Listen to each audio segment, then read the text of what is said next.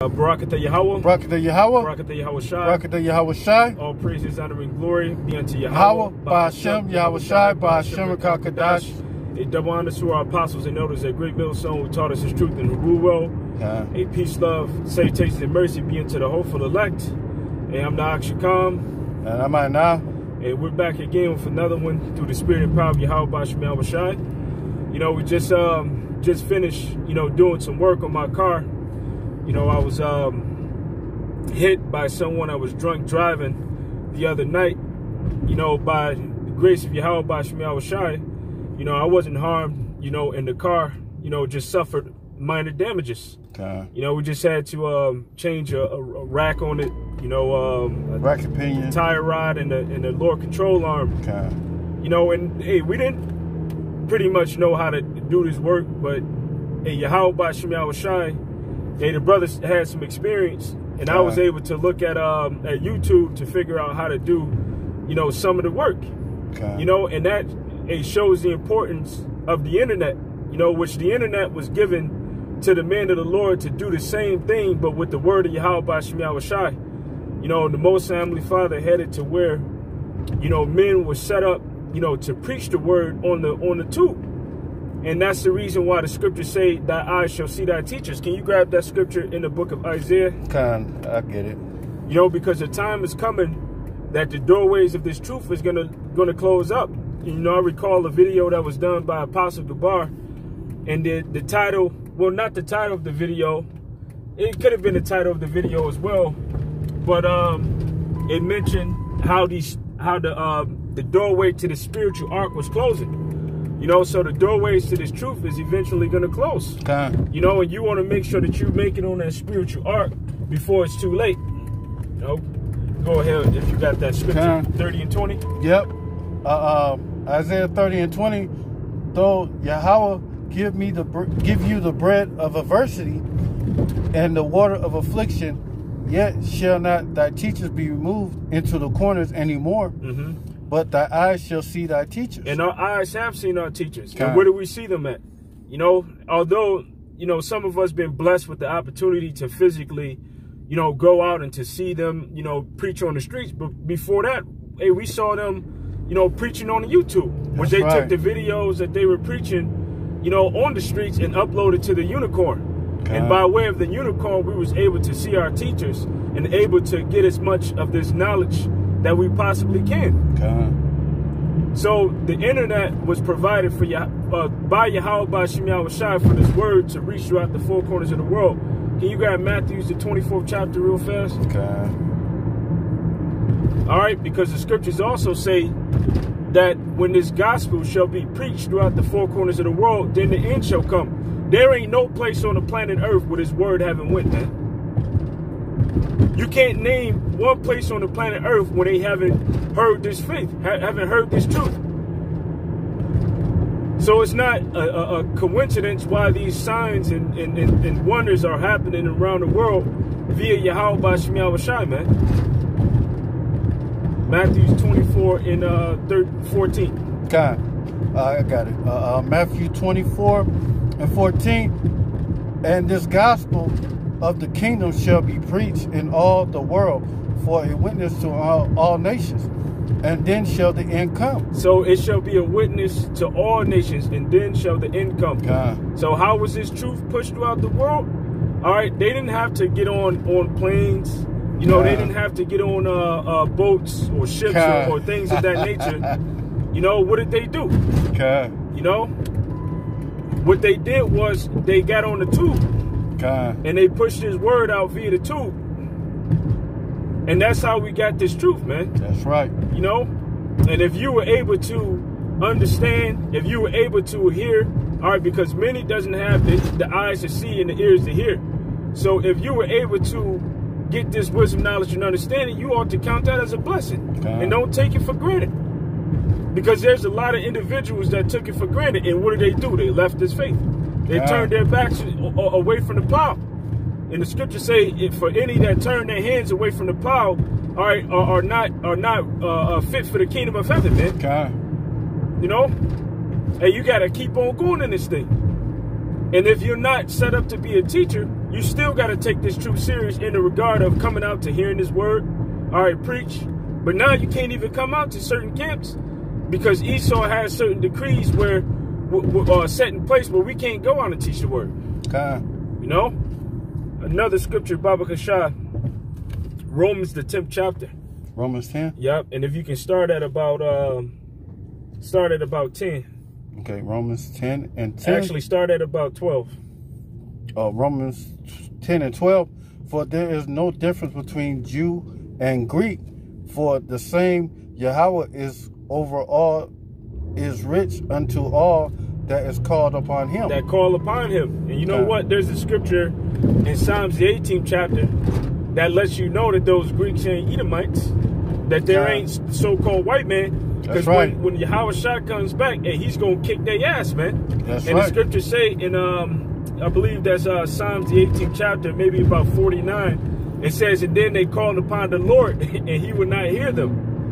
You know, so that was speaking about actually David, you know, during that time, but Yahweh Shai is of the house of David, man. So when he comes back, hey, he's going to hand it to Esau Edom. He's going to be the one that take Esau Edom down out of power, man. You know? Was it Isaiah 63rd chapter, the first people he's visited? Who is this that coming from Edom with dyed garments? From Basra. All right, him that is glorious in his apparel. Revelation the 19th chapter says the same thing, which we're going to do something on Revelation 19 shortly. You know, once we get back and we link up with the brothers. But hey, Yahweh Shai is coming and he's on his way. You know, he's coming and he's coming fast and he's on his way, man. All right, and when he comes back, he want to find you, all right, clothed with the right apparel on. He wants to find you clothed with this truth, this wisdom, knowledge, and understanding. Well, there were men that were set up to go out to bid you into the wedding. And they told you were going to a wedding. Now, if you show up to this wedding without these wedding garments on, what do you think Yahweh Shai is going to do to you? What do you think he's going to do to you?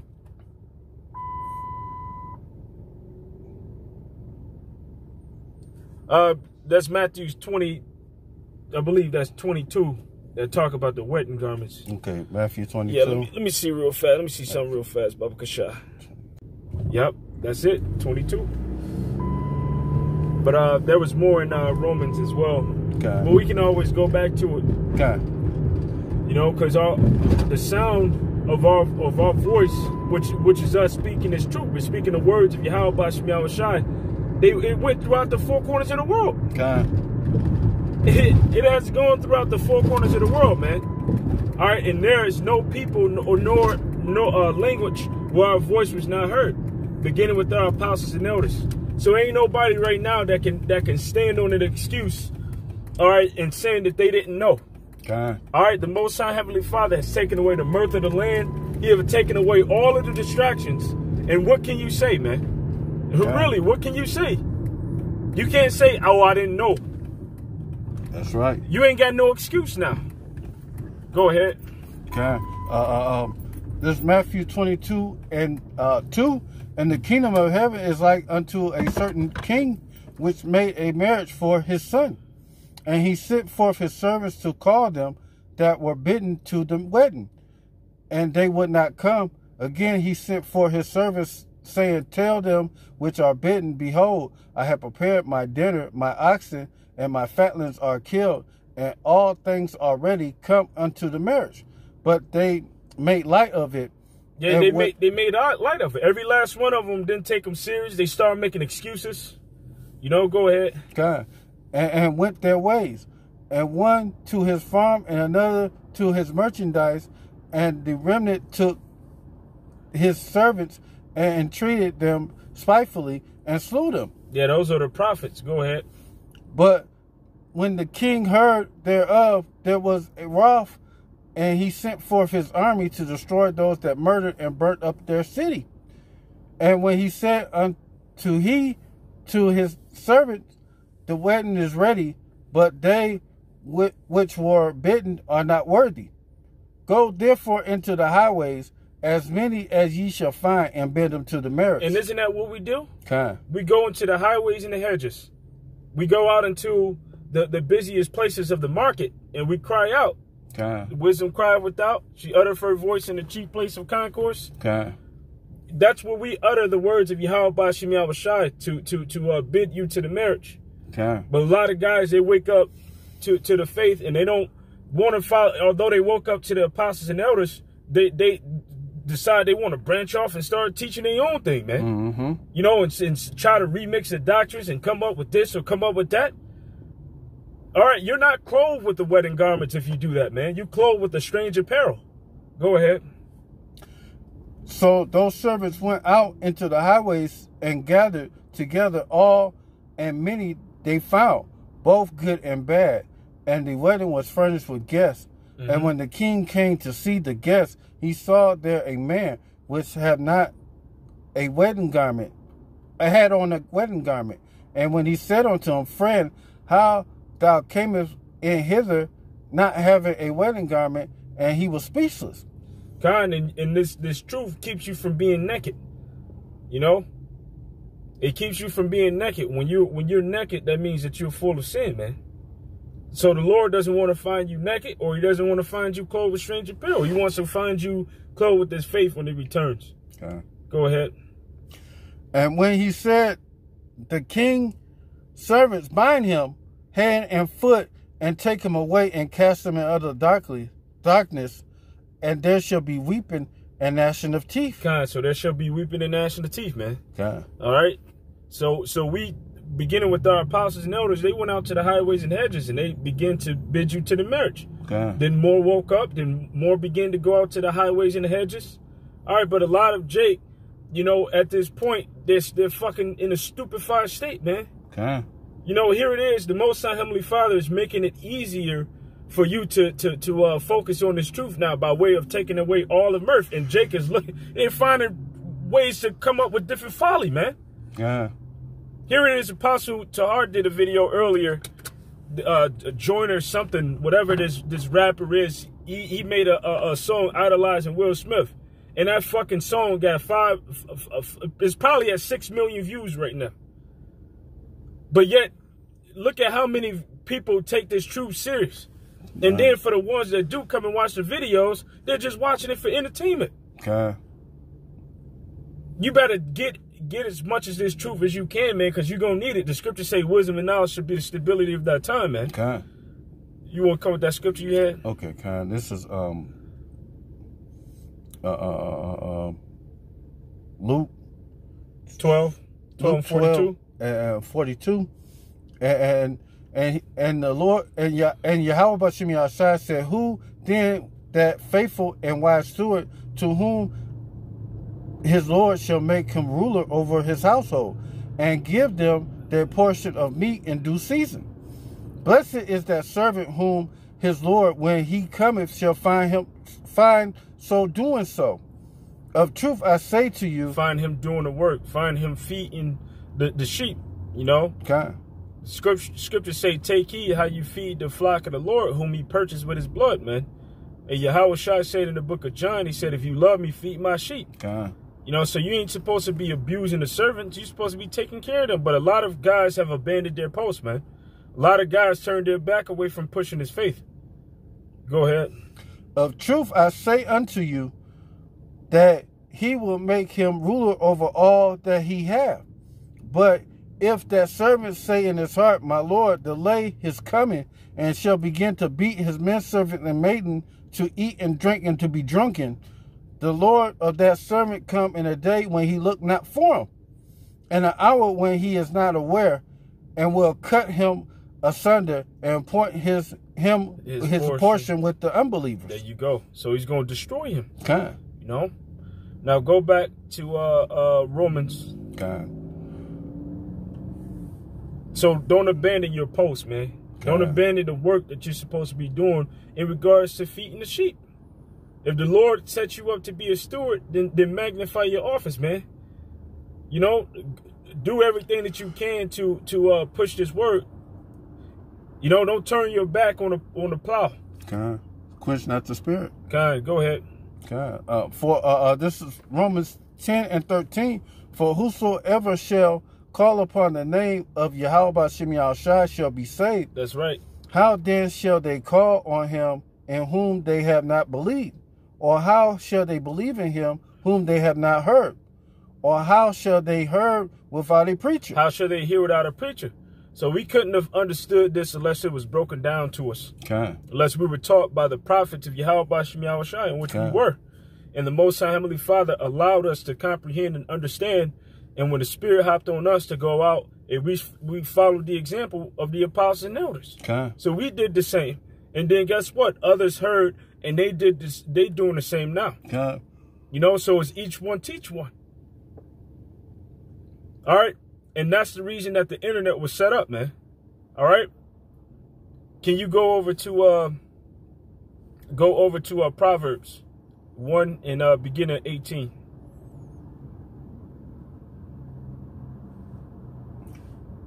Okay. Proverbs 1 and 18.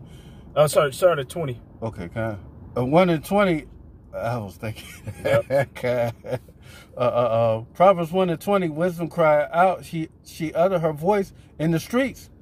She cried in the chief place of the concourse, in the openings of the gates, in the cities, and the shutter. She uttered her voice, saying. So how can wisdom cry out and utter her voice in the streets if the streets are getting locked down in the martial law? But that's the place to teach the word, man. Right now, the Lord has it to where we're still able to get some information out via YouTube, but they're pushing out new regulations on how they're going to govern the internet, which is going to eventually stop us from being able to be on the web completely, man. Famine of the word. So the famine of the word. That's the point. The famine of the word, man. Go ahead. Okay. How long will you simple ones will love simplicity, and scorners delight in a scorning, and fools hate knowledge? Kind. So just how we were able to get the wisdom via YouTube to fix the tie rod, to fix the wreck opinion, to fix the Lord control arm. The Most High Heavenly Father provided us with the tools and the wisdom and the knowledge to be able to get salvation, man. To be able to work out our salvation, man. To be able to labor, to help, to build the tabernacle of David. Because that's the whole reason that this wisdom, knowledge, and understanding is going out. But a lot of you are neglecting, all right, the wisdom that you can find via YouTube, man. A lot of you don't like the fact that, you know, you can get information off of the web. You know, if you can get it off the internet, then that means it ain't the truth. You're supposed to be able to discern. You're supposed to be able to chew the meat and spit the bones out. Which the internet ain't nothing but the cell phone, and the computer ain't nothing but the Urim and the Thummim. That's how we got information from Yahweh Bashim Yahushai in the ancient times. He just gave that Urim and the Thummim to Esau, you know, who put it in our hands. And by this Urim and the Thummim, we're able to get this word throughout the four corners of the world, man. So you can get the tools that you need for the job. And we also filter everything through the scriptures that we see on the internet. Yep. You got more? You turn at my reproof, and behold, I will pour out my spirit unto you, and I'll make my words known unto you.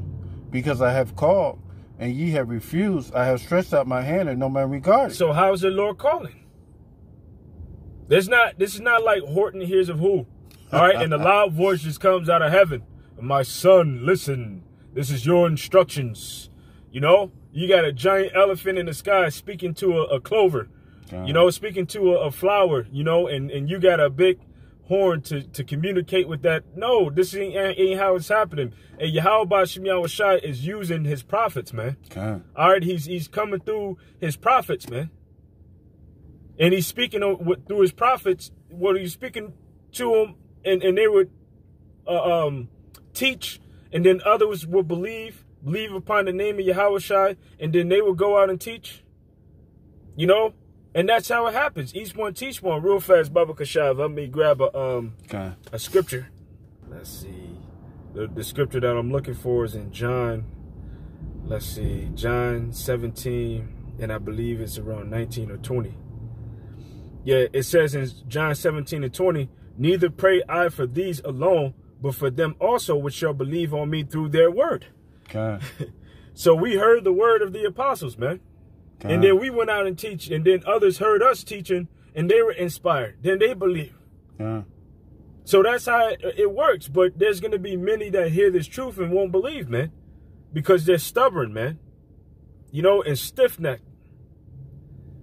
It says that all may be one, as thou, Father, art in me, and I in thee. And they also may be one in us, that the world may believe that thou hast sent me. Okay. You know, so we're preaching the word of Yahweh Bashim Yahushai out there on the highways and hedges. Okay. All right, being in one mind with the apostles. Okay. All right, being in one mind with Yahushai, who is in one mind with Yahweh, man. That's right. You know, the scripture says, can two walk together except they be agreed? So here it is. At this moment, you got a bunch of Israelites that are spooked. So now they're saying, oh, we should all just come together. We still can't fucking come together because you don't want to teach what we teach. You don't want to teach that the mark of the beast is the RFID chip. You don't want to teach that